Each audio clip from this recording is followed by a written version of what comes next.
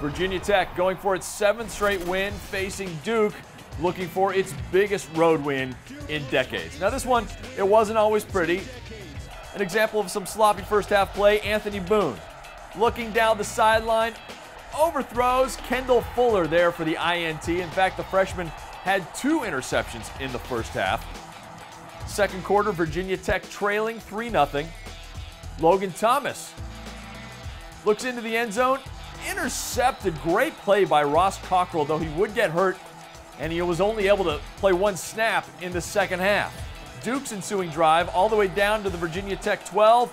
Boone's pass, tip, tip, tip, boom. Intercepted by Daddy Nicholas.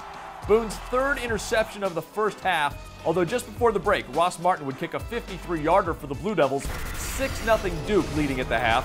Second half, Duke's opening drive, 1st and goal. Anthony Boone decides the safest thing, keep it himself. 9 yards for the touchdown.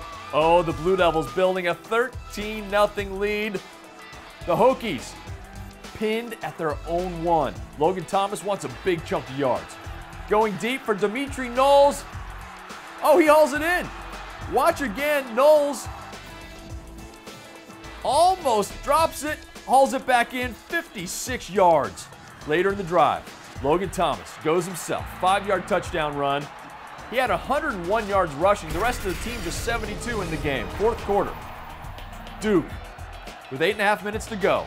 It's Boone again, intercepted, and again by Fuller, the freshman, with 3 picks in the game.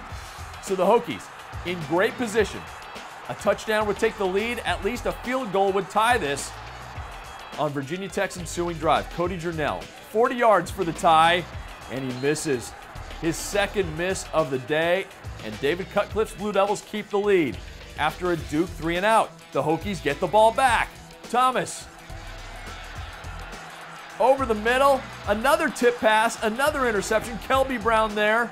Thomas, 4 interceptions in the game.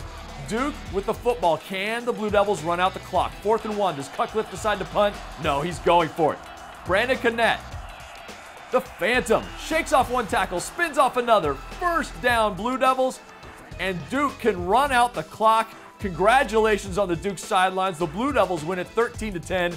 It's their first road win over a ranked team since 1971. It's the first win ever at Lane Stadium for the Duke Blue Devils. It's their first win over Virginia Tech since 1981. The Blue Devils are now 6-2, and they can go to back-to-back bowls for the first time ever.